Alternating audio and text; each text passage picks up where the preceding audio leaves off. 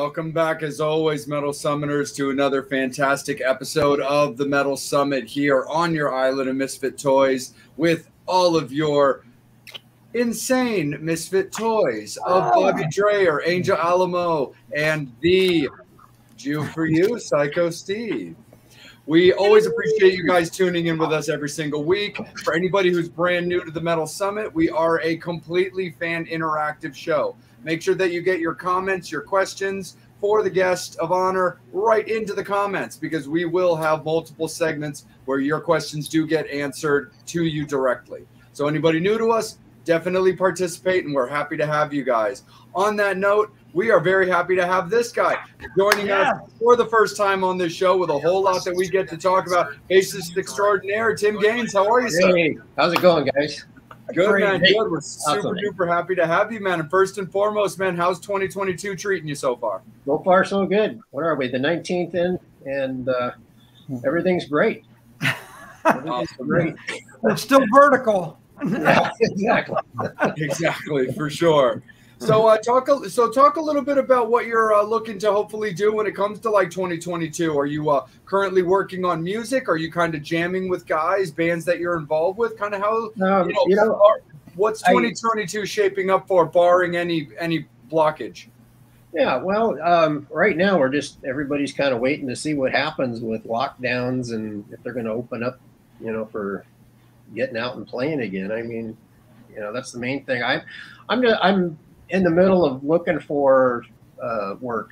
I just finished working with Alda Nova, and very cool. He's been great, and we had planned touring last year or the year before now, I guess, and things didn't pan out because of the pandemic. So as of a year ago, January, I told him I can't commit to this coming year. I got family issues and things that I just can't get away, and get stuck on the border, in quarantine and stuff like that. So anyways, he's got a new album that's coming out, I think in March or April. And we're looking forward to that. And other than that, I'm just not doing a lot, just kind of waiting to see what happens with everything. Awesome, man, for sure. When it comes to that new Aldo Nova album, though, did you participate on it and everything?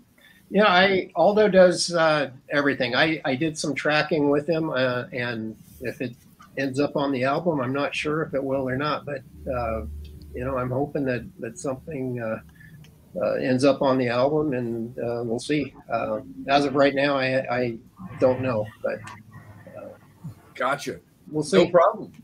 Absolutely, brother. Yeah, definitely. Well, we can always hope for that, because that'll be super duper awesome to get to hear you playing on those records, man, because we definitely miss hearing you play, whether it be live or on records, for sure, man. But Psycho Steve, let's bring you in, brother. Well, first of all, thank you for joining us. Yes. So we talked about it before the show started. First time I saw you is when you were with Striper. Saw you with Striper, TNT, and Loudness at the club that's no longer, I think it's like a restaurant or something now in Brooklyn called L'Amour. Yep. So now, back in the day when bands got signed, they got in advance. Usually it went towards, of course, most of it went to the record to record it, produce it, engineer it, fund it, and everything. However, sometimes you did get a little pocket change left over. So the question is, for your first advance, what did you get and what did you buy? Gosh, the first money I ever got with Striper, I think I bought a Jeep. Cool. The one that you posted on your Instagram, the CJ7 or whatever, that Wrangler? It was a black one. It's called a Scrambler. It was kind of like the pickup truck version, what they look like a regular Jeep, but with a bed in the back. And so that was my first big purchase that I got. And that was probably, I don't know, Into the Soldiers, or maybe To Hell with the Devil era. I can't remember, but 85, 86, somewhere in there. Wow. Cool. Nice. Other than that, I was driving around in a broken down Pinto station wagon. So Pinto, you didn't get hit in the back end. Yeah, exactly. Yeah, exactly. The cool thing about the Pinto, the wagon, I could fit 2 SBT cabinets in a head in that thing. It got me around. Just think if you would have had a pacer, you could have built a hoagie or did a circumcision. Well, I used to drive. I was like the designated driver back in the day. So myself, Tommy Lee, and Donnie, who was in my band Stormer, my old band Stormer, we'd all be driving around in my Pinto to go to Hollywood and hang out. So, Wow. What color was the Pinto? it was silver. Nice. Silver. Yeah. Right. Mind you, his cabinets weighed more than the Pinto, I'm sure. Yeah, they did. I believe that for sure. Steve, let's keep it with you for a bit. All right. Another question I have for you, as far as do you have any fond memories on that tour, being the first, nationwide tour? Yeah, With soldiers. Yeah. Yeah, I mean, it was the first time no, actually it wasn't.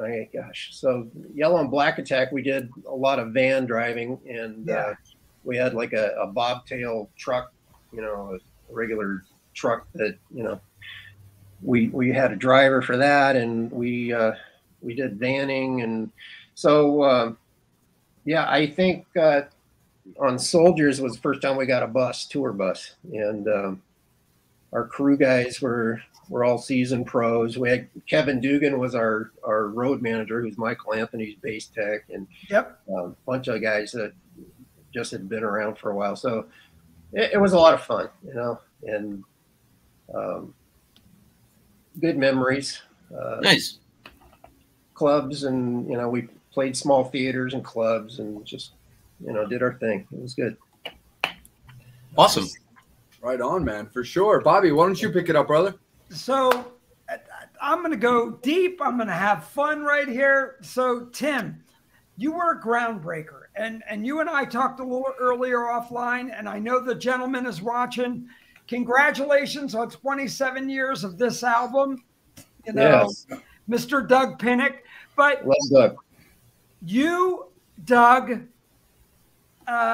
were groundbreakers in the Christian community. Doug was working with Jerry, with Morgan Cryer. You guys just came out. You were the ones who really started the ball rolling. After you, it was the White Cross with Rex Carroll and everything else who sounded like Rex. But you guys sounded like yourself. Pinnick was another one. When King's X hit, nobody sounded like it. Right. And I mean, how do you feel about that? I mean, look, there were a lot of bands coming out. You were the first Christian metal band to play the Rainbow, to play the Whiskey. It was. Yeah. I mean, well, when we were doing it at the time, when we started, it was just something we had already been doing the Hollywood circuit. So, we already had a sound, and back and I then, got to say, I'll interject right now, Tim. Yeah. You guys didn't just have a sound; you had your own sound, which was Exactly. the coolest freaking thing that set you apart. And I love that about you. Even now, that you're not in the band, but there's a Striper sound. There's a Van Halen sound. Yeah. You hear that nasally guitar, you hear that drive. I know what it is. As soon as I hear, Soldiers, I know it's a freaking Striper tune. Well, I mean, Oz and Mike were influenced a lot by, Priest, Judas Priest, and Boston, and Kiss, and Van Halen, of course. So it was like everything was kind of a mixture of those bands, and big drums and the whole thing. But of course, the look also, the Yellow and Black Stripes. We made our own cabinets, dummy cabinets, and we had this whole stage set up that we took into the clubs way back in the beginning, and made everything look bigger than it really was. And we might have all these cabinets behind us, but we had like a little speaker that we played through, that was actually being made. So. Nice. But it created your tone. You and I also talked a little bit offline. Look, the first time that I was dating a girl back in the early, when I was into that, but in '84, when Yellow and Black came out, but '85, you guys played at a very eclectic person's resort in Jim and Tammy in Heritage. Heritage USA. Yeah. Yes, PTL Club. You know, and if anybody knows about Tammy Faye Baker, Jim Baker, air-conditioned dog houses, everything. Look, I got invited to go down because they called it. It was, like Jesus Six Flags. You got to come down here. When I went down, you guys were playing one night, and I was like, check this out. I got some rock and roll and a water slide. Yeah, they had us. They had us stay at their place, so they, to save some money because we were still up and coming, and so it costs a lot of money to stay in hotels and keep a band on the road. So they put us up in their hotel. They gave us free rooms while we were there, and the thing was, our crew guys drank and smoked, and they were regular guys, and it's like they were miserable because they couldn't do anything for a few nights. It was like no smoking, no drinking, there was no bar or nothing. So anyways, but they were great to us. They brought in a chef and made after the show made us like hors d'oeuvres, and had this personal chef come in and make us like shrimp and whatever we wanted, and they were very good to us. But those were the days. Those were some fun times. Look, before I throw this to Angel, one thing I really want to say, Tim, look, from the heart, you and I, look, my background is that group. It's deep rooted in that. Look, I have my faith and everything. Everybody goes through life changes, but you guys were there. And a lot of people of our audience were there when we needed you. Look, the 80s were a weird time. AIDS came out, this and that. And then you guys popped into the circuit, and I'm going, this is kind of cool. This is different. Look, I love Priest. I love everything that I was into, Van Halen, everything. But you guys really stepped out and stepped off the ledge. And I got to say, and not to be crude, but you kind of gave the metal scene the big middle finger of like, we're doing it our way. Yeah, and we did. And thank you. Really, it was great that you had the, kahunas to do it. Did it our way, not only for metal, but I mean for the church, in the sense that, we weren't going to allow the Christian church or the establishment tell us what to do.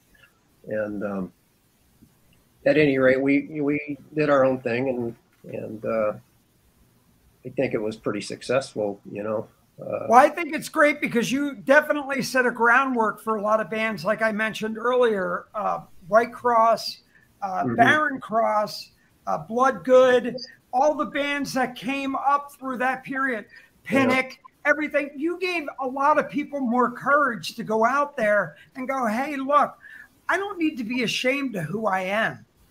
And I think that's great on any sense. And being in this day and age now, you got to be commended for it, brother. Thank you.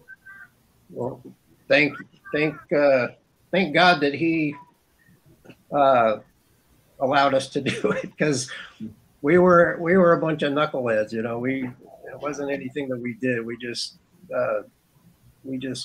followed the lead, I guess, of the Lord. Hey, look, I'm not going to get preachy, but look, if anybody who reads the Bible, Quran, or whatever, there's a lot of knuckleheads in those books, but they did some good work.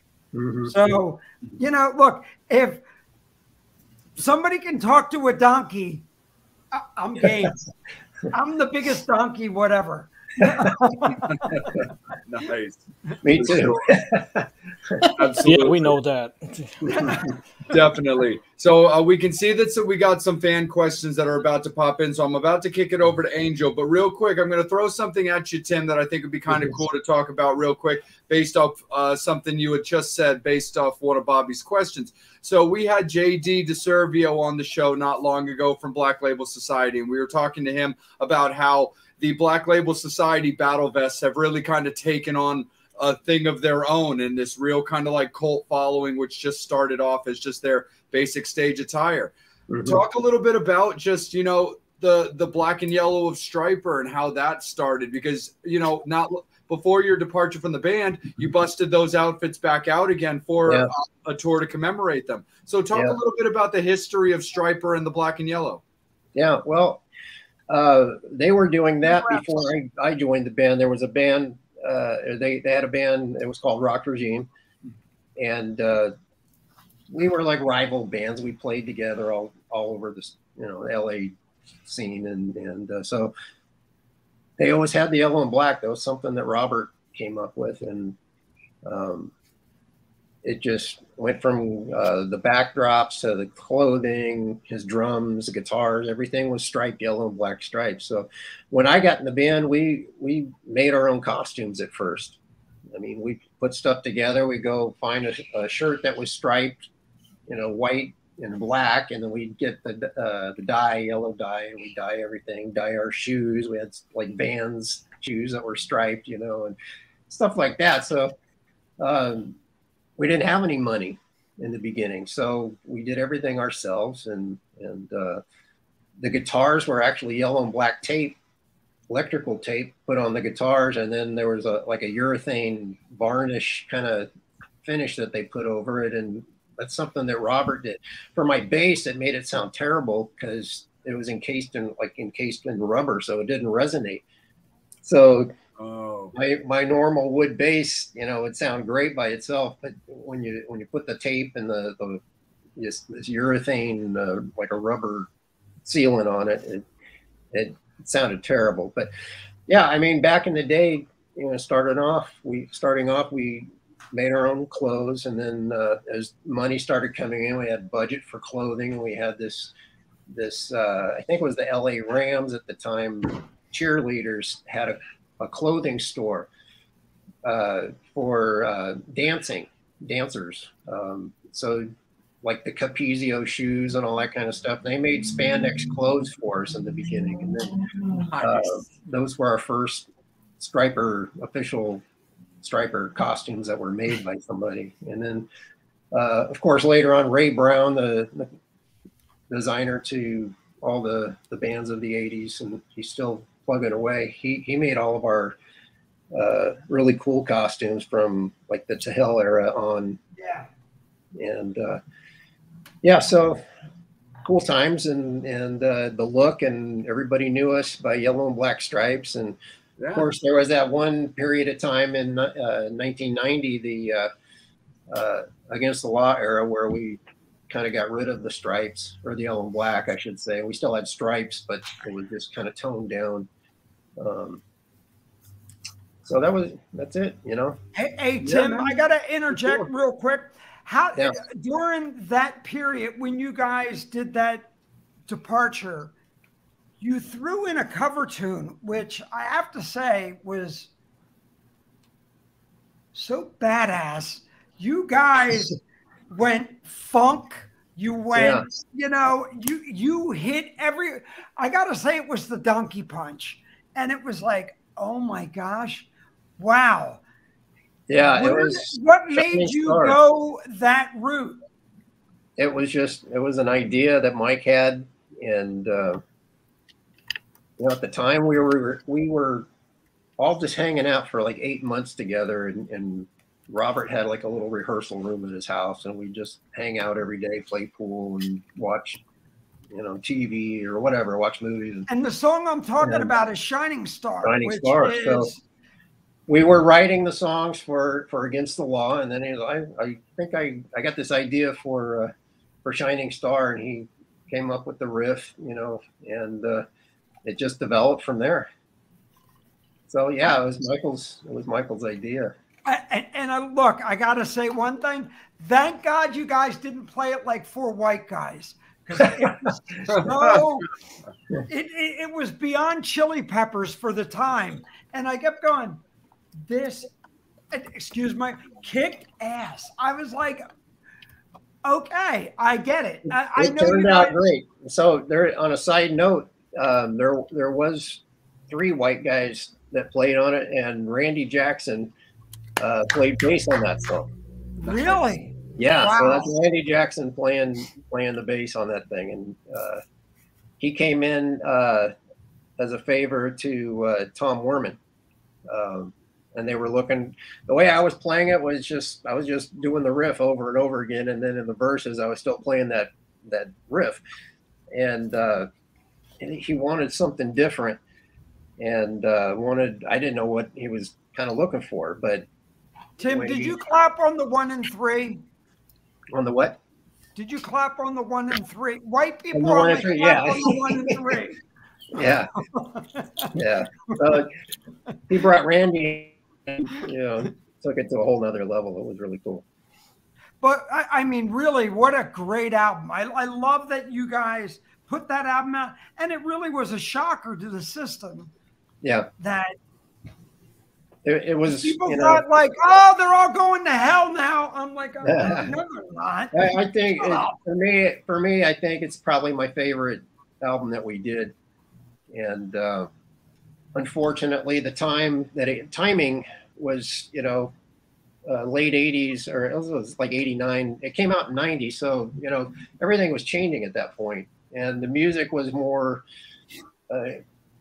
Guns N' Roses kind of, heavy, grungier type of music. And then they went to Nirvana, and that whole Seattle sound just kind of took over from there. So it's the wrong time for us to come out with that. And I mean, we grew facial hair and tried to look a little more tough than what we were. But, it was fun. It was good times. Well, Kiss tried that too. Look at you'll look at that period. Yeah. I'm like, Bruce, really? Like, I'm a macho guy. I'm like, I really want to hear YMCA break out when you guys all did that. Nice. Angel, man, let's kick it over to you, brother, and let's give a little bit of love to the Metal Summoners and to Tim's fans. Yes, a lot of love. Damn, where do I start? But I do want to bring up something really cool.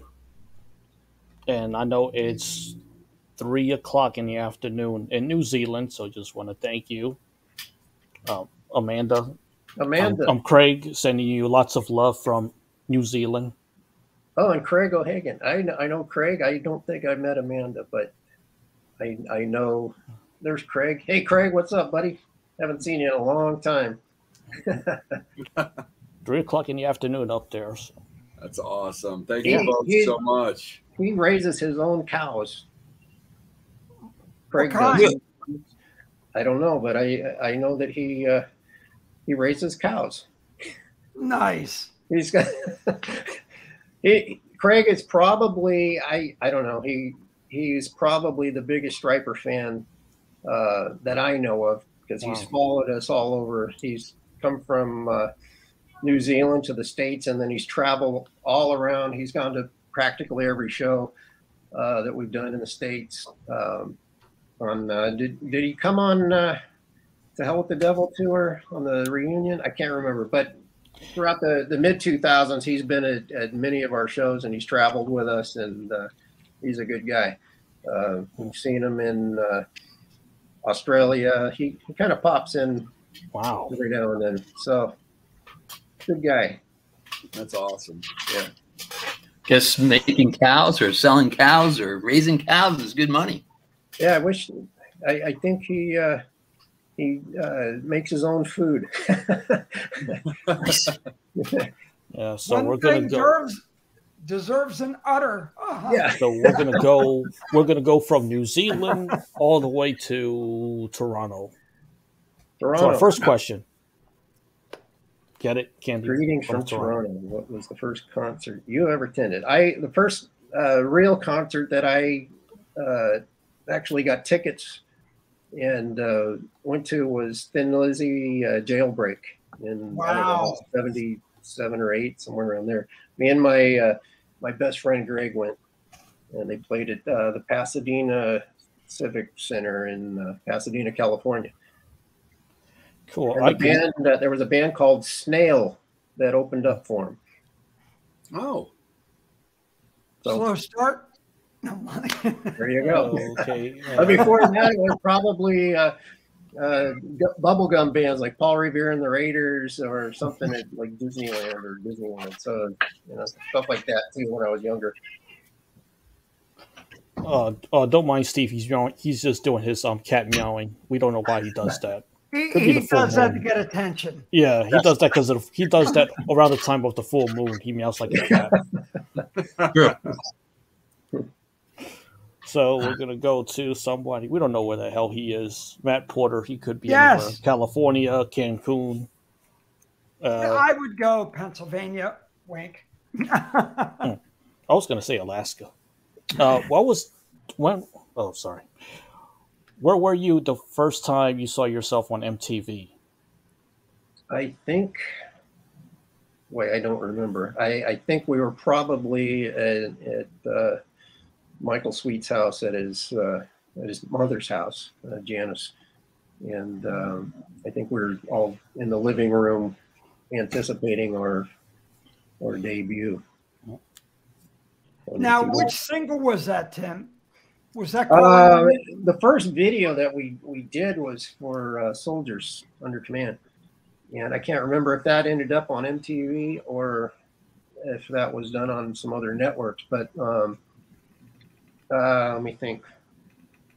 The first video that I remember that we did on MTV, I think, was Calling on You. Yeah. That's what I remember. And D. Snyder breaking your chops on it.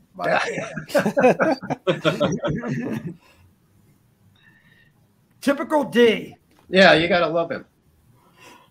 Go to Robert, your favorite tour you were a part of. That I was a part of. Probably, let me think. First half of In God We Trust tour was huge, and a lot of fun. We were with White Lion at the time. Wow. They were opening, and we all had a good time. We were just hanging out and having a blast. nice. What a great band. And it's a shame they're not around anymore. Vito. Yeah. Yep. Love me I don't some. feel bad. Steve's hair is not around either, so it just moved down. yep. Yeah. I saw a White Line at L'Amour's too. Nice. Awesome. They were like the house band for L'Amour's, man. Yeah. Really. Yeah. And then I also saw him up for AC/DC. Nice. That was pretty cool. Just back to one nice question from Our Matt crew Porter guys. again. Oh, sorry. I was just going to say our crew guys used to give them a hard time because Pride, their album Pride, had just come out, and so we had one of our road guys, tour manager, or somebody. He'd make up signs and stuff and put them up on their doors, like "Pride goeth before a fall" and stuff. We don't play jokes on each other. It was fun. That's fun. Yeah. Matt wants to know: do you feel that the label Christian metal or Christian band helped or hurt the band?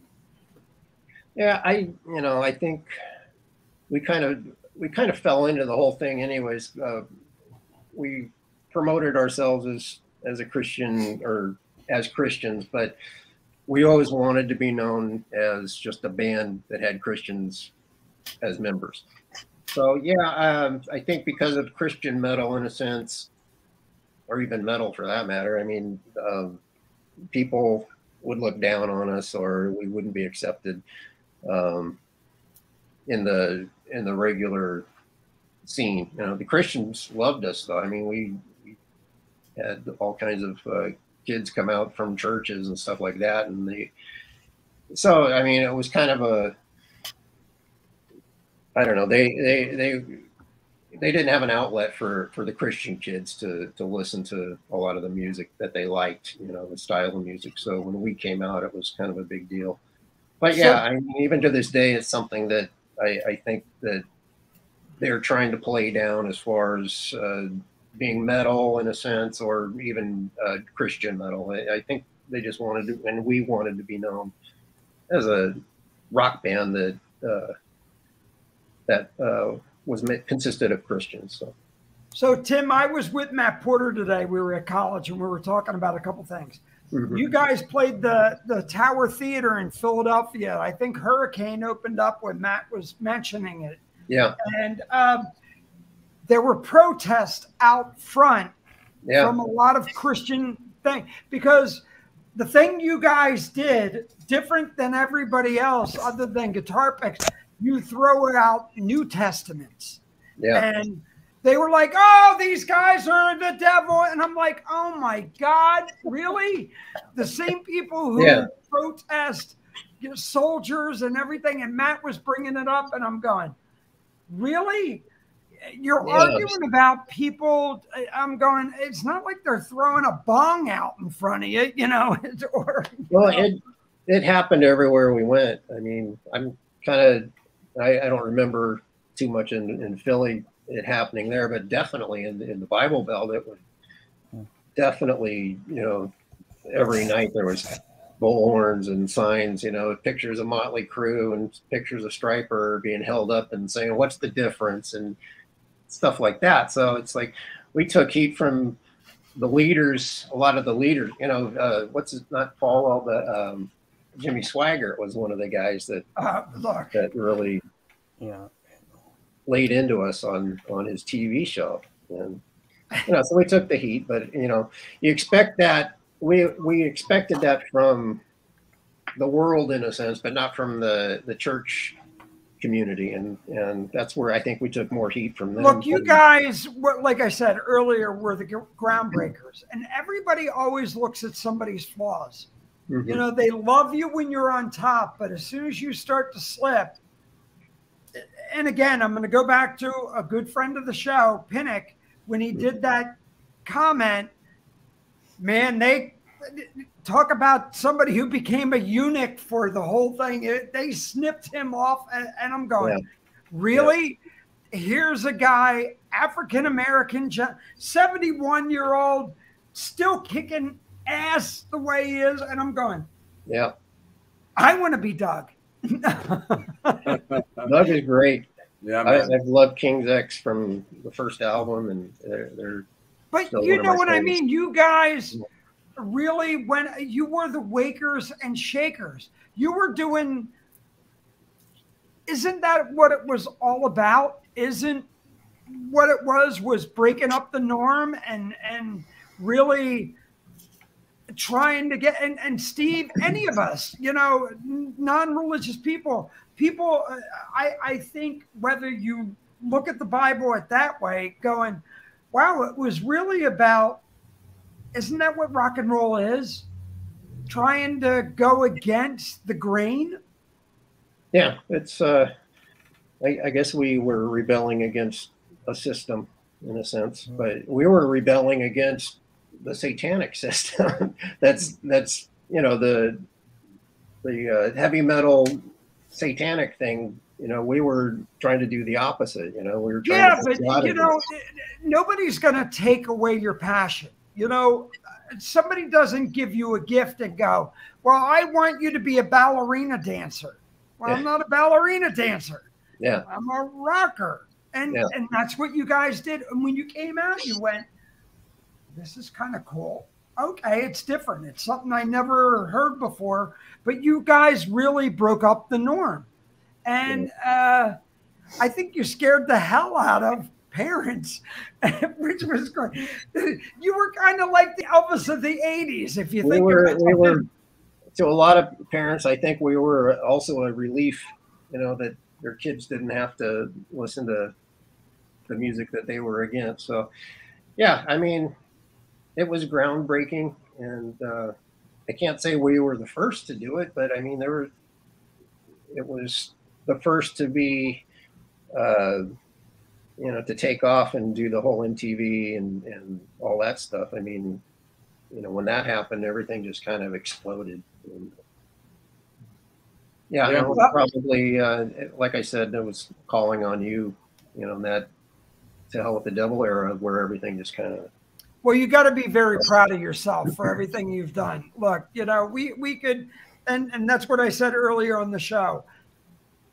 There's a lot of news companies who could dive deep and go to the, he said, see, let's go this. I'm going, no, look, the four of us are here and we're very thankful you're on that.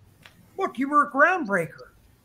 That's why we wanted you on the show. You did something that a lot of people didn't have the kahunas to do. Yeah, well, I think it's a calling in a sense, where we were called to do what we did. And I don't think everybody could have done what we did without having the backing from God. That was really what it was all about. I couldn't have done it. I mean, and I got to say, especially in the LA scene, dude, you're out there with crew and everybody else. You could have got your butt kicked. Well, I mean, the thing was, the band I was in before Striper was a band, a pretty big band in LA called Stormer. And Stormer. I mean, we were a party band. I mean, we were, like I said, I was hanging with Tommy and Vince and I mean, that was like what we did. We went out and we raised heck, and so for going from that scene and then getting into Striper, it was just kind of because those guys knew me from before, and then they knew me after my conversion to Christ, and hopefully they saw a difference. But I mean, yeah, it was kind of weird because they knew me and I knew that they knew what I was like back in those days. So yeah, whatever. Very cool. 100%, absolutely. No, totally, brother. Let's bring it back over to Angel for any other current fan questions from this segment. And Angel, your question as well. We still got quite a few to get through. No worries, man. Do it up. Go with Noel. When you were on tour, who was the most interesting band that you toured with? Interesting band. Yeah, probably the Loudness guys. I mean, they didn't speak English, and we just kind of like nodded heads with, and laughed and smiled a lot. So it was kind of one of those things where we didn't talk to each other, but we just just kind of hi. Hi. It's a good way. Yeah. It's a good way to get along. It's a good way. No, they were great. I mean, it was a lot of fun, but they were probably the most interesting, because there was a communication gap between the. All right, who was the most odd band that you said, "Oh, get me the hell off this tour"? Yeah, thanks. I can't think of anyone. Oh, you have one. Come on, dude. Everybody was fun. I mean, we all. No, you have that one. You're going. Oh, really? Nah, I can't think of anybody. I can't. Come I mean, on, Jesus would let you know. I mean, in the beginning, we toured back to back with Hurricane. So I mean, we did two tours with them. I think we toured with Armored Saint, TNT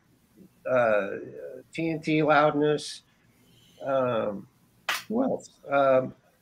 White Lion and Jet Boy. I can't remember. Well, you did Tease and all the little bands, but there's got to be that one band that you just kept going. Really, dude? Who was the hell the promoter on this tour? Yeah, no, I can't think of anyone. You're running out of bait on your hook there, Bobby. I don't think. I was just thinking. I'm like, did they put him up with oh my God! Who's the guy who does the upside down cross on his head? King Diamond. King Diamond. Yeah. But speaking of bands and tours, we do have Paul that would like to know who was your favorite Christian band that you did shows with Striper. Some of my other favorites were Barren Cross, White Cross, Petra, Sacred Warrior, Bride, Bloodgood. Very cool. Yeah. wait, we did shows with, we didn't do too many shows. We toured with Bride, I think in '91, and they were a lot of fun. We did some shows with Bloodgood. I can't think we ever did anything with Petra.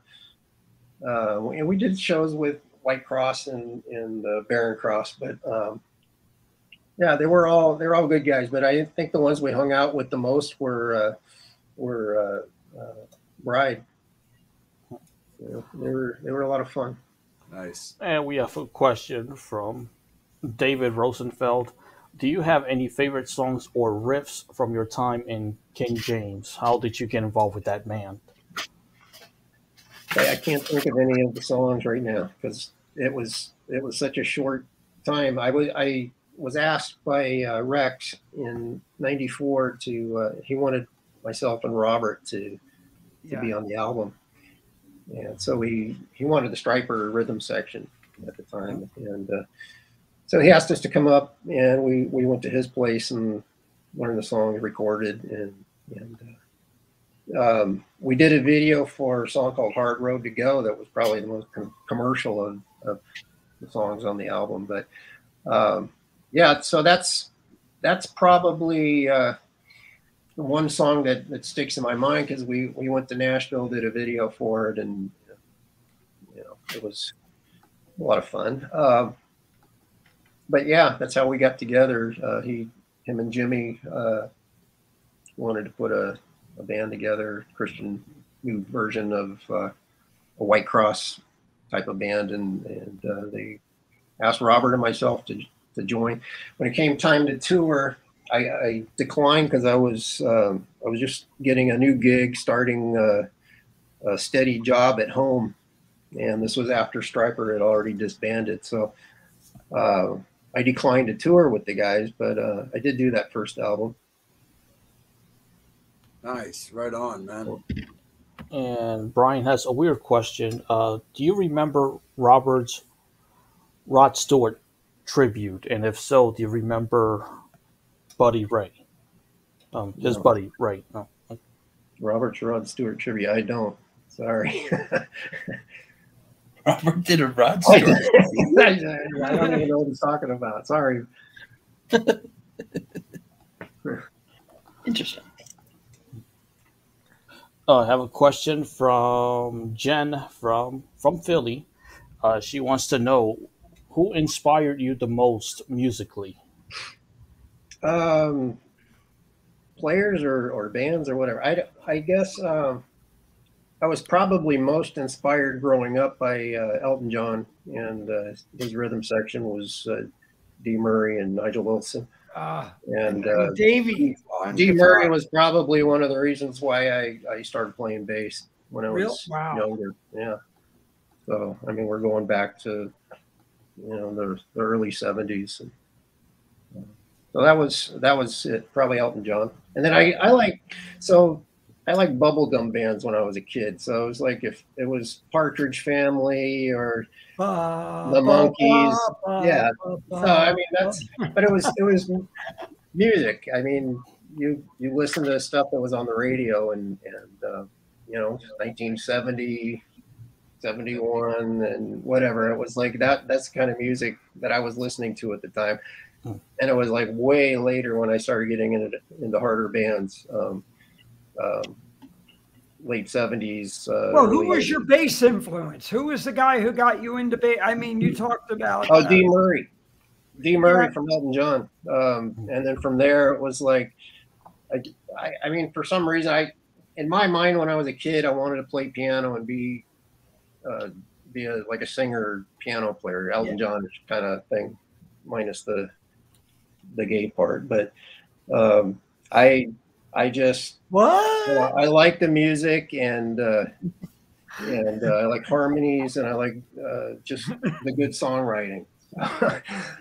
So anyways, it was that, and then later on it was like bands like Zeppelin and I started getting into the harder music, Sabbath and Nugent and Aerosmith and just all the bands that were out in the late '70s. Now, here is Frank a very Marino fun. and Mahogany Rush. That was another guy. Frank Marino was like the bomb. Nice. What was that, Angel? Go ahead, brother. I've never seen this question before ever, and this is a fun question from Robert.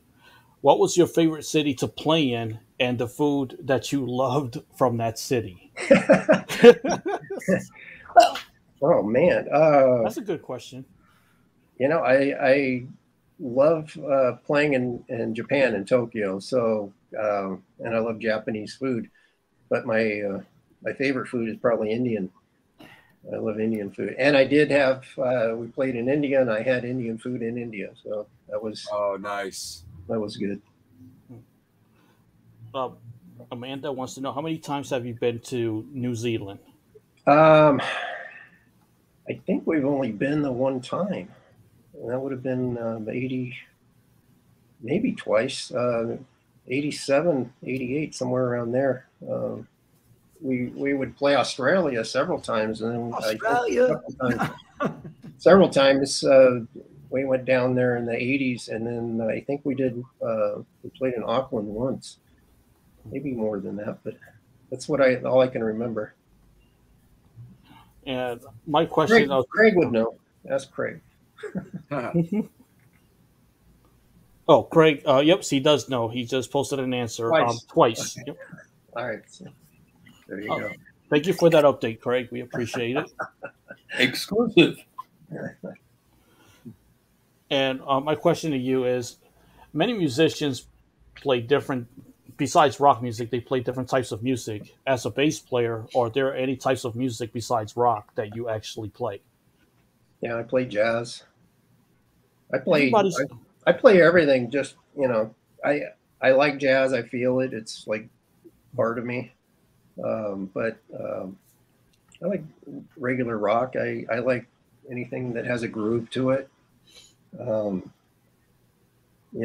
like dance music, like the 70s disco era. I mean, I like all kinds of music. So, yeah. Right on. Absolutely. Well, fans, we're definitely going to make sure that we kick it back for another segment. So keep those questions coming. They've been absolutely fantastic so far. So we really appreciate your guys' participation to keep this super duper fun for Tim, super fun for you guys. So keep the questions coming. Psycho Steve, let's bring it back up to you there, my good dude. So we covered pretty much a lot in a short amount of time. Of course. So the bands that you listened to yesterday, what are the current bands do you listen to today? I like today. I like guys like Flotsam and Jetsam. Nice. They were one of my favorite bands that I started listening to maybe 5 years ago. Okay. They got some great stuff. I didn't listen to their earlier stuff until recently. And then I still go back and I listen to old music. I like old 60s and 70s music. So the last album I just bought was Mahali's Greatest Hits. So, I mean, that's I don't really listen to much music nowadays, new stuff. Nice.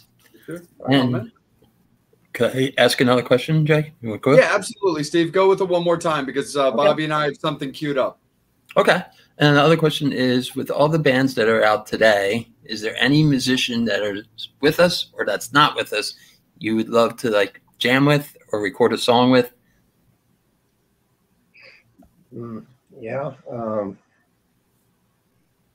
boy, there's a lot of guys that I'd like to play with, but yeah, my mind's like blank at the moment, so I couldn't really say, sorry. Oh, okay. Yeah. If you think of it, we'll come back to it. Yeah, I mean, I'll pick those. Yeah. Absolutely. Okay. No worries, man, for sure. So before we get into this really popular segment that we've been doing over our couple of years now that really goes over well with the fans, as kind of a segue into that, your signature bass came out through Overture Guitars. Yeah. So why don't you talk a little bit about how you got involved with them and talk a little bit about what your specs were. Like, what did you want in your signature bass? Yeah. So I had been playing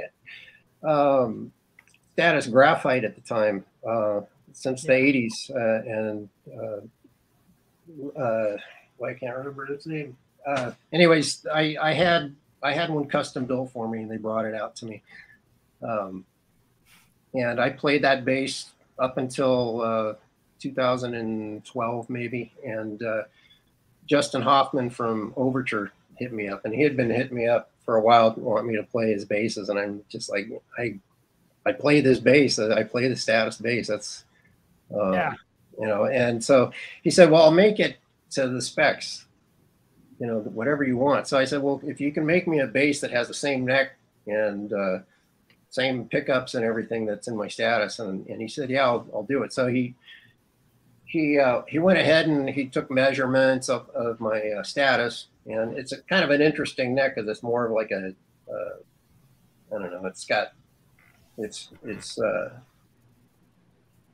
like a D shape, but it's thinner on the bottom side. Yeah. So anyways, he made the neck exactly the same as my Status, and then he put electronics, Status, graphite pickups, and preamp and everything. So he built me my first bass and did a custom paint job on it with like tribal stripes, you know, tattooed kind of stripes. And I think he said his uncle is a tattoo artist, and so he actually came up with the custom paint for that. So that was the first bass that he made me, and it played great. I had a drop D tuner on it, and sounded great. And that became my next bass for from like 2012 up till the end there. So next nice. 4 or 5 years. But we went into production with those things, and debuted them at the NAMM show. I can't remember what year. It was 14 in Nashville. Okay. Yeah, that's right, Nashville. And then we did Anaheim right after that. So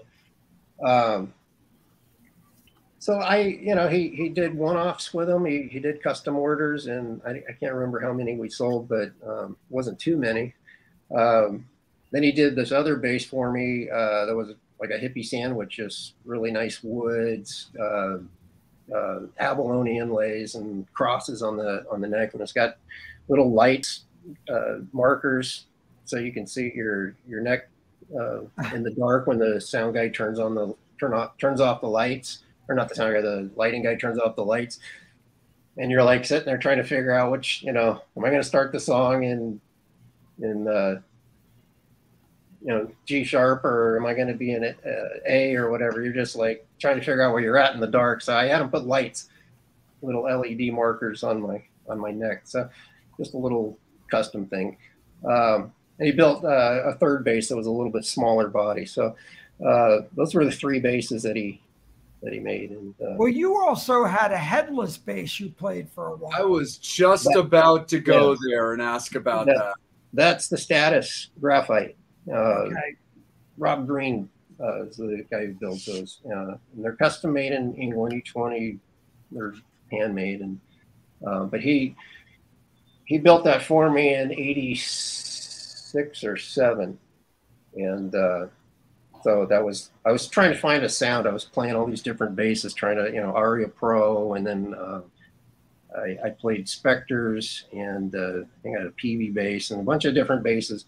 But I just wasn't getting the right sound. And when I got the Status bass, we got it, and you know, I didn't know what it sounded like live, but that thing plugged into an Ampeg SVT just was like my sound. That became my sound. And good, nice. Anyways, love the Status graphites. And look, they're hard to find, and you know, I've seen them around, and anybody who's a bass geek. Mm-hmm. You know, chase it, because they know what they are. Oh yeah, they're easier to find now in the States than they were, you know, 30 years ago. But you know, they're still you know, he does one-off, so it's made to order, and I think he's like 6 months out. Wow. Well, it's interesting too, because that was one of the reasons I wanted to hear you talk a little bit about that graphite headless bass, because a couple months ago headless guitars were kind of becoming a talking point again because Joel Hoekstra was playing one on a bunch of shows with TSO. So it was just kind of rekindling people's kind of curiosity in headless guitars. Me personally, I'm a bass guy. It's what I play. It's what I do. Headless guitars are not for me. They're just not really my style. They're a little, like, the way that they're weighted without the headstock is a little different for me. So that's kind of like my thing for it. I always have this running little joke when I see some of those guitars of headless where I'm just kind of like, where's the rest of it? Like, and all that kind of stuff. It's definitely something you got to get used to. But yes, at the same time, it's like nobody's there standing in your way when you move, and it's like you're not going to go out of tune by hitting, the cymbal stand or something. And true, they are weighted in a way. They don't fall. Some basses are like headstock heavy, and they you're like a T-bird. I had a T-bird for a while, and it was like every time I let go of the neck, my arm started to hurt because you'd let go of the neck and the thing would drop to the ground. So for sure, you're definitely right. Status, I was looking at Steinberger at the time, and they were just like two square, little, like a 2x4 with a neck. And then Status Graphite, somebody was playing one, and it was a guy, the bass center, and Chris Mowry was the guy who turned me onto that. He was one of the guys at the bass center out in California and LA when they were like the big deal. And nice. So he turned me on to Status Graphite. So I give him the credit for that. Oh, right on. Very cool. All right. Well, we're going to kick it to this fun little segment. Angel, if you'd be so kind, my good dude, and make Bobby the big screen. So fans, we always enjoy doing this. And we're going to have a little bit of fun with Bobby and Tim bouncing a little bit of action off each other. So we're going to kick it to our segment where it is Tim Gaines. How well do you know your wood? Yeah, how good do you know your wood? How good do you know your wood? You mentioned about Overture guitars. Yeah. And you and I talked a little bit offline about a gentleman who worked with them, and there was a little controversy, and we're not going to get into it right now. So I'm an artist who's endorsed by JD out of Roswell, Georgia, Warrior Guitars, love them to death. Yeah. So JD made me, he's going to make 33 of these, but this is number 7. And I had to bring it out tonight because it's a friend of ours. And that would be this guy. Wow. Wow. That's beautiful. They're all handmade. All the wood came from Israel. Wow. So it's acacia wood. There's Purple Heart right through the center. Yeah. All hand carved. EMG. They're called the Crown of Thorns. Wow. And wow. JD did these and just amazing piece of art. I play this probably. Hang up on a mantle. I wouldn't play that. Yeah, that's beautiful. Beautiful is right. If you can see this thing, it's just. Wow. Is it heavy? No, it's extremely light. It's great. My buddy Neil Zaza played it, but JD does some great work. And as I showed you earlier, this is my signature that he did. But then we'll get into basses. I want to see how good do you know your wood. But so this is called a Michael the Archangel that he did. Very nice. Wow. And inlay. Yeah, some beautiful work. Really nice. Yeah. All right. Got to go here. We talked about this gentleman a little bit earlier. So, very cool. You know, if you're going to give somebody a cigarette, this guy might be the guy. But he might tell you to go see Gretchen. A cigarette. Yeah. Very cool. That would be our Dougie. Yeah. Very nice. Tim, come on. If you're a bass player. Yeah. That's a nice one, man. I had the lawsuit Ibanez version of that from the 70s, but it was looked the same. So this is a 62 Paul. Wow. Very cool. And then Wow. you talked about a couple things. Look, this guy, the Very nice. iconic bass line that probably, you talked about people, you know, Elton, who made you want to play bass. Yeah. This guy made me want to play bass in 6th grade after hearing Toys in the Attic. As soon as I heard Tom play that freaking line of, yeah. When you heard that, it was like, oh my God, puberty just went right out the window. It was like, what the hell is that? Yeah. He, Steven Tyler, Joe Perry, Brad, and Joey Kramer. Yeah. Look, I mean, that was look. Everybody can say, he was playing Stingrays when they first came out back in like '77 or so, and that's why I started playing a Stingray, was because of Tom Hamilton. But you think about that. Think of those songs that, you know, where you were. There's so many Aerosmith rocks. I told Joe and those guys, I'm going, dude, you don't understand. When I heard those tunes, I can remember everything from my first home run at Little League to getting my first kiss and whatever. They were there. Like you guys in the 80s. I remember, you know, Jim and Tammy with you. Couple really good iconic guitar basses I have here. Let me grab. Oh, you got more than me. Wow, look at all those. I have a lot of wood. Yes, we know. So you talked about jazz, and this is a nice, very wholesome Yamaha. Is that a Mr. Yamaha? John Patitucci. That's a Patitucci. Yeah. How many strings is that? 6. 6-string bass. Wow. Yeah. And Tim will tell you what a guy. Another guy we've had on the show, and a gentleman I'm currently working my album with, Martin Motnick. You know, there's just something about a sound like this you can't get anywhere. Yeah. You know, just incredible. You know, Very nice. Show them all. Wait a second. One more. That will take. These are his children. Yeah, we don't quite have enough time for that, but we'll definitely. All right, we'll go this one. So this was a gentleman who played with Mr. Satriani, and it was his signature bass with Fender. Stu. Oh, that's a ham. Yeah. Yeah, it was Stu's. It's an Urge. But did it originally have those pickups? Yeah, this was the Urge 2. This was the second configure. Basically, the cool thing about it, it's a jazz and a P. Yeah. So one last bass, and I brought it out a couple times. Look, I'm a Philly boy, so I live here and I'm close to Norristown. And if you don't know who this guy is, you need to put your bass away. Wow. Good luck with that. Do that.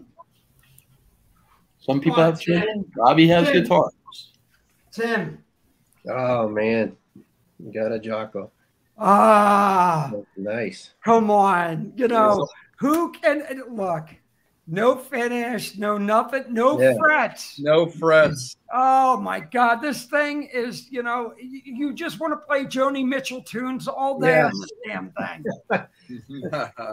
You know, Jocko. If anybody loves bass, I mean, look, this thing's beat the shit and Norristown, and what a hell of a tragic story. Yeah, for sure. For sure. But, it was Sunrise, Florida, I think is where. Yeah. Hey, Tim, look, that's what I said. Don't discredit yourself. Look, you are in a category with all these gentlemen. And, you know, you need to pat yourself on the back because, look, you did shit that a lot of people like ourselves wish we could have done. Look, you were a groundbreaker, dude. And that is the coolest thing.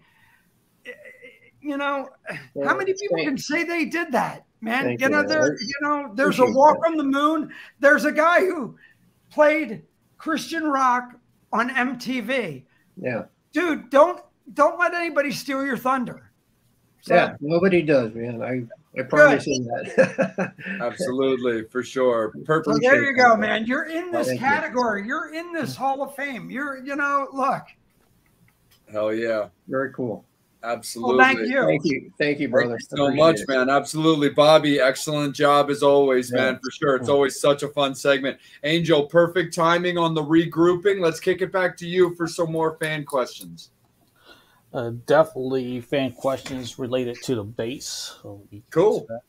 I saw one in particular that had to do with slap that I think might be kind of interesting. Yeah, Robert. I'm actually going to go backward. I thought he on said questions. somebody wanted to ask if he was going to slap Michael Sweet, but you know we were not. I'm sorry, I just had to. Bad Bobby. This Bad always Bobby. happens. Then I have to put on a straight face and ask the question. I never have one. Bobby gets to do the easy part. He just gets to. Okay, let me put on my straight. Let me not say that either. Well, let me get to the question. Angel, read the damn question. That's what I was getting ready to do, damn it. Well, I'm having deja vu for the last few weeks. Okay, I play slap on bass. What's the best model to do that with? This model plays slap. I would say a Stingray Music Man. My opinion. I was going to say the Michael Sweet model, but The Michael. No, I won't go there. Bobby. But Music Man Stingray, Fender Jazz. I mean, those are probably my two favorites. Nice. Bobby, stop messing with the family show. Okay, now we have a cool question from YouTube. Be cool or be podcast out. Were the rumors that Striper and Slayer were going to tour together back in the day true? No. no. Never. It was never going to happen.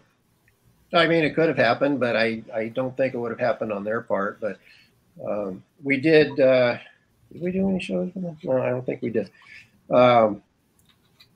Yeah, that was just a rumor, like the heaven and hell kind of a thing. With I think there were some other bands that possibly that we were supposed to tour with also that are supposedly toured with, and it never happened. And I don't think it was ever going to happen. Hey, Tim, real quick, did you ever do any of the gigs out at Cornerstone with Res Band and Glenn Kaiser? Yeah, we did. Gosh, it was 2000, I think. It wasn't. We didn't do them in the beginning, but we did one, I think, in like 2000 or 2001. So I work with a drummer and a great guy out here. He's did Glenn's solo album and everything, and Mm-hmm. I did a couple things with Res Band and that. But Glenn, look, if anybody wants to check out a excuse my French, a mofo blues rock kicking guy who will, look, Larry Norman, there are so many people, look, don't discredit. That's the hard part. Steve brought it up earlier and Matt Porter did. Do you think the title hurt you? Because putting that label of Christian on there really puts a bad taste in a lot of people's mouth, because it goes disco, this, and everything gets shoved in a box. Exactly. And there are so many great Larry Norman, just the crap that he did.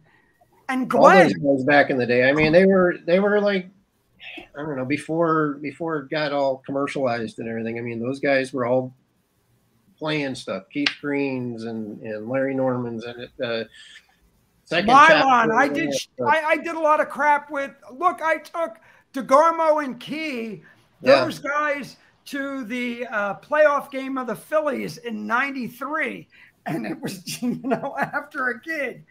But we did shows together in Europe. I think we did a few shows with them. So Whiteheart, mm-hmm. So many great players out there.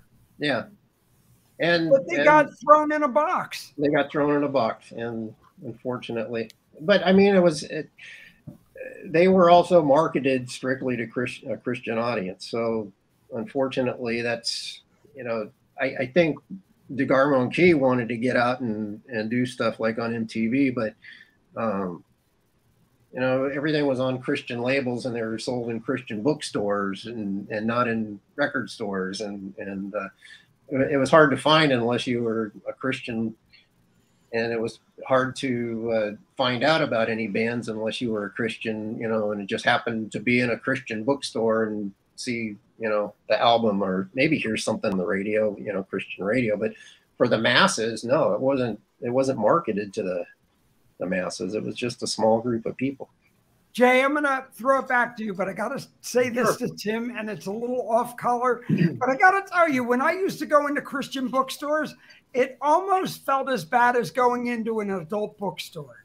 It was like one of those places that, you didn't want your friends to see you walking into. Yeah. Really, it was. If you think about it, the only difference is no glory holes, but, that was about it. No. Right. Well, I don't know. You went into one of those places for a certain thing. So, I mean, you're going there to find religious material. Yeah, but nobody, it was a hard time in the 80s in that period to different now. I could give a Striper album to anybody. The 80s was hard. Everything was kind of on a category. Mm-hmm. You were either here, there, you were a metalhead, you were listening to this, and I was like, this sucks. Yeah. I love the kids nowadays that I wish we had it, that they don't give a rat's butt where they go. Oh, this is my friend. They don't go, this is my black friend, this is my gay friend, this is my Christian friend, my Jewish friend. Well, we only do that around Steve, but.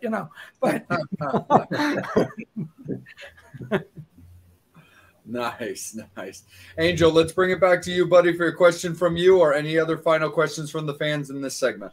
A question to you is, when going out on the road and in the studio, what was your go-to bass for playing on the road and in the studio? Yeah. Okay. Yeah. On the road was the Status Graphite, the headless bass. I mean, that became pretty much my go-to for everything. I recorded a little bit with it, but in the studio, it was usually a P bass or there was a Yamaha BB cheap bass, a BB 300 that recorded really well. Really? Yeah. But the later albums, it was usually a P bass in the studio. Nice. Again, I have to ask this: with the bass, was it like 4-string, 5 or 6-string bass? Yeah, I always played a 4-string. I did a tour with Richard Marx in 2007, and I had a 5-string, and it just really jacked me up because I wasn't used to that low B. I was always going for something on the E string, but I'd be hitting the B string and messing up.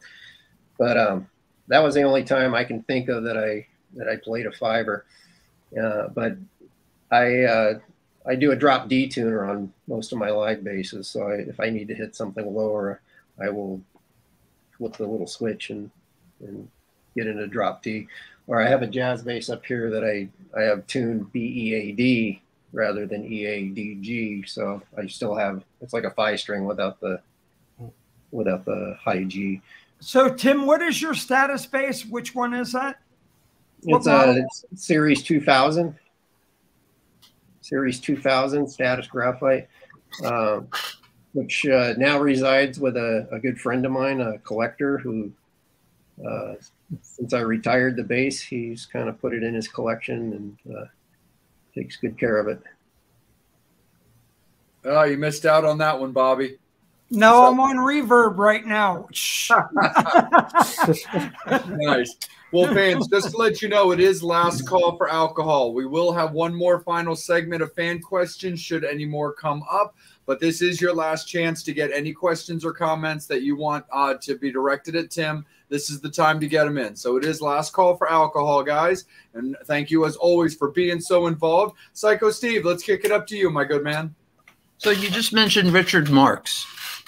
Yeah. I want to know, as far as in playing with him, how did that come about? Well, at the time I was living in Nashville, and I had been doing some shows at this coffee place with his keyboard player, who was also his music director. And I guess they had needed a bass player for a tour, and he hit me up. And that's pretty much it. We played around the States, the United States, and we did some shows in the Caribbean. And, it was just a few months, but it was a lot of fun. Good experience. Wow. Nice. And then the same thing with, because we brought him up earlier with, of course, you said that you might be on the album or you're not sure if you're on the album. Yeah, with Aldo. Yeah. So because of all this whole lockdown, he would send me stuff to track on, and we did some video stuff for his music channel, and but yeah, I did some tracking, and I'm not sure what's going to end up on the album, but I know there's at least one song that he seemed to like that I did. So we'll see what happens. But yeah, I think he's got a new album coming out, and I think he said March or April. Sweet. Nice. Right cool. on. He's a good guy. I love Aldo. He's probably one of the I don't know. I don't want to say underrated, but he's just he's a phenomenal songwriter, musician, all around musician, and producer, and it's just he's a nice guy. He's a really good guy. We had a guitarist of his on the show, Jack Frost. Yeah, Jack. Yeah. Well, he joined the band last year. I think it was last year. Yeah. And then so I left in, I think it was January last year or February. But so yeah, we were gearing up to do this tour in the summertime, and of course everything got shut down again. We had planned the year prior to that also, and when COVID first hit, and then everything got put on a back burner, and then it's just, everything's in limbo. Who knows, who's going to be touring, and it kind of sucks. For sure. Absolutely. So one other thing that was pretty cool, Tim, that we definitely need to talk a little bit about is let's talk a little bit about Breakfast at Timothy's. Yeah. Yeah. I want to talk about your solo album, man, back in like 2009, and just talk about like what your vision was and for what you put out. Cause I mean, I love the song Stir Crazy in particular, but talk about the album. Let's talk about your solo work. Well, it's kind of it's not so much a solo album as much as it was a collaboration with, actually it was more than a collaboration. My good friend, Chris Eddy, who lives in Nashville. His dad is the guitar great Dwayne Eddy. I don't know if you guys have heard of Dwayne Eddy. I mean, that low baritone kind of sounding guitar. So I had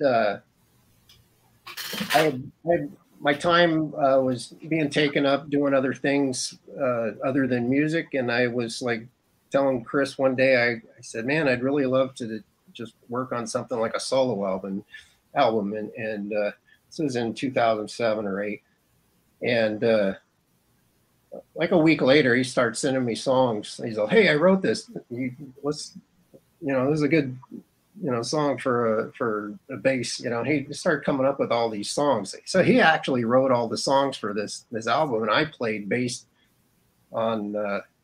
It's pretty much his solo album, and I put my name on it, and I played bass on it. But I played lead bass in the same context that his dad would have played. The guitar. Wow. It's not fancy, Billy Sheehan kind of stuff, and it's more of an album where the lead bass is taking the place of what a vocal might do, a lead vocal. So we had a lot of fun. We recorded the album in his garage. And at this point, I wasn't even in Striper. This was 2008. And I didn't rejoin the band until late 2009 or 10. So my plan was with Chris, we were going to record this and just release it and maybe do, try to do some touring, like club tours and just see where it went. And then I got asked to rejoin Striper, so I kind of put the whole thing on the back burner for a few years. And yeah, we did the songs in his garage. It was, he played drums, played the guitars, some keyboard parts. We had other keyboard Nashville session guys come in and play horns, and it was a pretty cool experience. Just and it was low budget. We did everything. If you saw his drums that he recorded with, it was like microphones taped to stands, and not. But we also had a great mix engineer that mixed the album, David Safiro, who was a guitar player in Bloodgood, and he had just finished.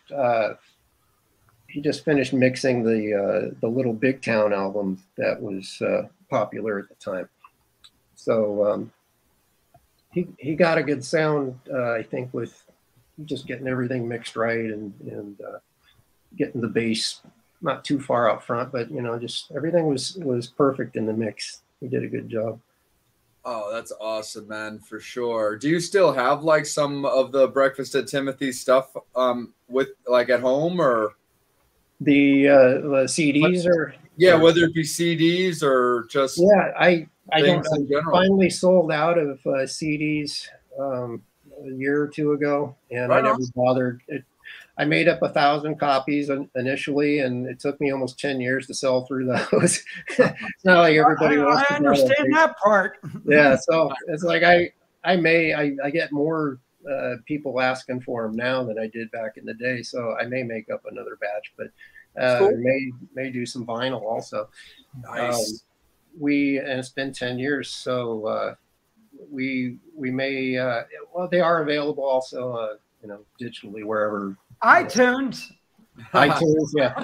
It's funny, I haven't hello. received a dime from any of that stuff in like 5-6 years, so it's like I gotta go hunt somebody down and see if the CD baby will do it for you. Yeah, absolutely, for sure. And so another project that you were involved with for a little while was of Gods and Monsters. Yes. So talk a little bit about how you got involved with them and the work that you did with them for the time you were there. Right. Well, Kevin Gucher, who's the singer, and I guess him and Joey Tafoya wrote the songs together. Joey's a great guitar player. Amazing. And Dean Castronova was on drums. Mm-hmm. And what a beast. Dean's great. And so we just recorded. Everybody recorded at home or recorded their parts. Gucher came out to my place, and we laid down bass tracks, and then they mixed it. And I didn't know when it was coming out or anything. It just kind of happened, and then we did some shows, and it was cool. And then did our last shows in I think it was January 2020 or 21. Where are we? 22? Yeah. It's 22. It's like it's all a blur now, man. Everything's a blur. So I guess it was 2020. We did, or 21. Sorry, we did our shows in January 2020 and 21. And after that, everything just kind of closed down, and we just stopped. And they continued on. Gucher continued on. He's got a whole new band now. Dean, of course, is back with Journey, and Joey, I think, is getting into firearms training and some really cool stuff, doing competitive shooting. Oh, right on, man. That's super duper cool. Well, we definitely want to respect your time, and so we're getting ready to put a little bow on everything. So, Bobby, why don't we kick it over to you? We'll then kick it to Angel, and we'll give our hugs and kisses. So, Tim, like I said, I really have to commend you and thank you a lot for giving us your time tonight. We had a lot of laughs. Everything was done in humor. I hope you feel respected over that. But again, you were me coming from the past, look, I was a youth pastor years ago at Calvary Chapel, Philadelphia here. And I know you were involved with Calvary Chapel, which, and I knew Chuck Smith pretty well. Yeah. So how did you get affiliated with Calvary Chapel? A friend of mine started going there in 1982. And I saw how radically his life was changed, that I started going too, and it changed my life. And I got out of the band that I was in because I saw God moving in such a strong way in my life. So, I mean, that was end of 82, early 83. I started getting involved with Calvary Chapel, West Covina, which was Raul Reese was the pastor at the time. Yeah. Look, I love Raul, and the movie that he did, the documentary on Raul Reese. Look, I mean, if anybody is going through anything, the great thing about it, I have no qualms about any of that. And it is part of our history. But yeah, I loved when I seen that. I'm going, wow, this is really cool. I didn't know Tim was part of Calvary Chapel. Yeah. And I knew Raul. And, you know, like I said, I'm with Joe. I was with Joe Foch. And, you know. Right. I was just reading about Joe. I got one of the books, like one of the early Calvary books from like the beginning days, and reading about Joe. At any rate, I started going there in 83. And then when I joined Striper late 83, I got the guys to start going. They started going there too. And I mean, at the time they were just watching Jimmy Swaggart. That was their church. And, here's the funny thing. Look, I came from a whole name it, claim it. I was at a Pentecostal church, all that. That's how I got wound up at PTL. And you know, the 80s were so screwed up. Everything, it was like our bad acid trip. And it was like, you think everything was so weird. I kept going, what? And then I met Joe Foch, and I kept going. And he and I connected, and Joe was a guitar player and this and that. And Joe and I hit, and he goes, hey, why don't you play guitar here? And I'm going, okay, this is, and a lot of people who know me on the show, look, I went to Bible college. I did a lot of things. I have a degree. I wear a lot of effing hats. But that's what life is. It's experiences. And I love that we have Tim on here to talk about it. And I think it's so cool. I will never discredit where I was or push it under the rug. It is who I am, and it made me who I am today. And Calvary Chapel did that. And I love Joe. I love Chuck when he passed. You know, when Chuck passed away, I felt like a part of me died. You know, it was kind of like my grandfather. Yeah, for sure. For sure. You know, it was Raul Reese. Raul, when I met him, I kept going. First time I met Raul, I'm going, oh my God, the dude from Cheech and Chong got saved. I was like, I thought he was the biggest stoner for Jesus that I ever met. And if you ever hear me go, dude, come on, man. It was like waiting for a bomb to come out. Well, the cool thing about Raul was I grew up in the church. My dad was a Presbyterian minister. So I've had it my whole life. I've been around it, and I ran the opposite direction for the longest time. And when I started going to Calvary, the first time I met the guy, I met Raul. The first day I went there, and I didn't even know he was the pastor. He was just some guy wearing blue jeans and a shirt and T-shirt. And then he gets up and starts speaking. And he started teaching. They were teaching at the time in the book of Revelation, which just fascinated me, that, you know, all the end times prophecy and everything that's going on today. He was talking about 35, years ago, or 39 years ago now. And I've been into it ever since, just the end time stuff, and so anyways, it took that for a guy that just plain guy, wearing jeans and a t-shirt, and not a Hawaiian shirts. Everybody was. Hawaiian So shirt, I yeah. gotta tell you, one guy who blew my doors off, and I met and changed my life forever. Gail Irwin. And Gail had a big nose.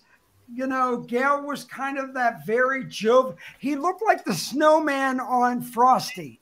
Okay. He was part of, and it was that guy who, when I did a couple things and I told him, and it was right when King's X put the Lost in Germany, the King's X album out. And we were up in Rochester, New York at a retreat or something. And I put it on. He goes, bands like that will change people's lives. And I just kept going, wow. And I told Pinnock that. And I kept going, Doug, wow. They wrote some, they still do. I mean, he writes some from the heart. And from the heart. It's when it comes from here. Yeah, and man, you guys did it too. You didn't do it to preach. You did it. And that's why, even though you're not in the band, you're still the band. You will always be Tim Gaines, Striper. It's going to be that guy. 34 years of my life was associated, and still is in that sense, even though I'm not.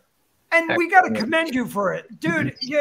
Look, you did a lot of crap that a lot of people wouldn't do, and you stepped off the edge. So, thank you. Absolutely, awesome, man. We really appreciate it for sure.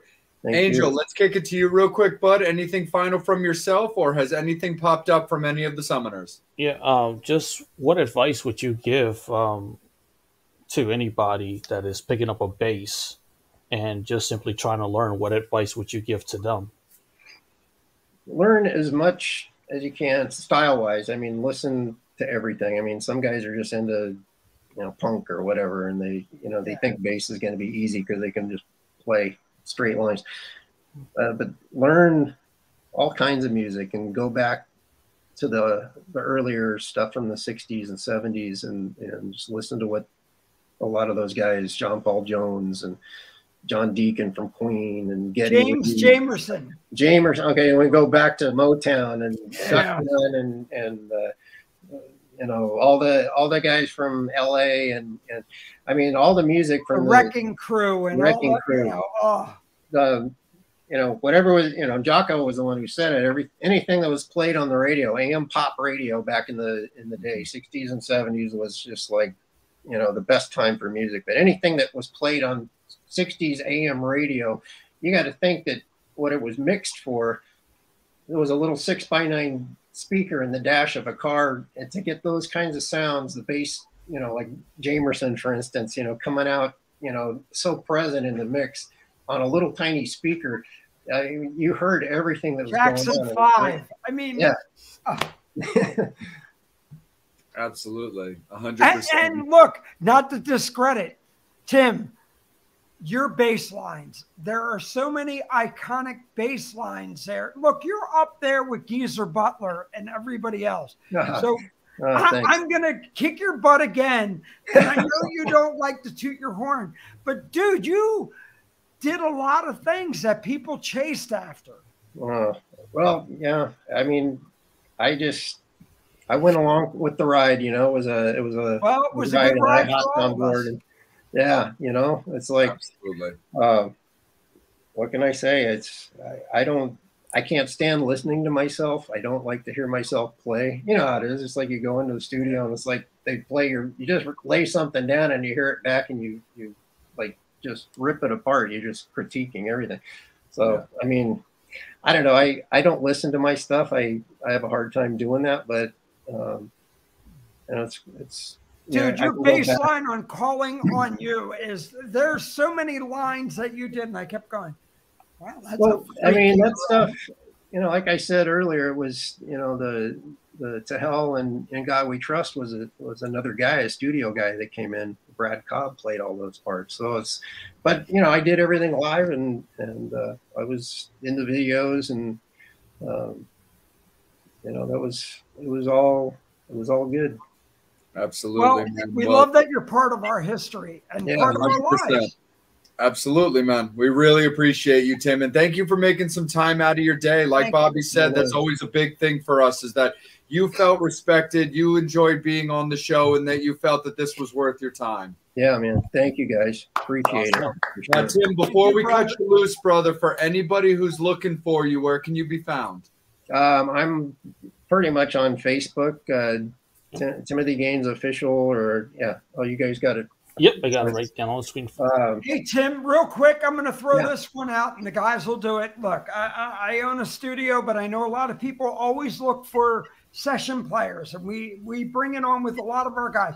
If people are looking to record and do things, how can they reach you to go, hey, Tim, I'd like to bring you on, hire you on to do a track? Would they reach out to you that way? Yeah, I mean, you can shoot me an email. My stuff's on contact info is on Facebook, or email me at basstrack777@gmail is my Gmail. Very cool. For my studio stuff. But awesome. Yeah, I'll be doing it. Awesome. Sounds good. Well, Tim, thank you so much again, brother. Enjoy your afternoon. Enjoy your evening. We can't wait to have you back on for any projects that you do, or just to be able to rap with you again, man. It really was an honor and a pleasure to have you, man. Thank you. It was an honor here too. Thank you, Thank you guys so much. Fans, thank you guys all so much for tuning in, supporting Tim, supporting the show. We really appreciate it. If you're loving what we do, make sure that Facebook and YouTube, you're subscribed onto it and follow it and notified on it, since that's where we go live. That's definitely where you want to be. But we are also on TikTok, we are on Instagram, and we are on Twitter as well for all of our guest announcements. Speaking of guest announcements, the new one is on Friday. It's going to be a banger for next week. It's going to be a great episode. We got something very fun planned for next week, but we always have something fun planned. That's why you get such bitchin' episodes like you had tonight with Mr. Tim Gaines. So on behalf of the Metal Summit, again, thank you so much to Tim Gaines for spending your evening with us. And on behalf of the Metal Summit, for Bobby Dreyer, for Angel Alamo, for Psycho Steve, I'm Jay. And we will see you guys next week. Guest announcement on Friday. Enjoy your rest of your week, guys. Stay safe. Enjoy your weekend. As always, you've been watching the Metal Summit. Thank you, Tim. All right.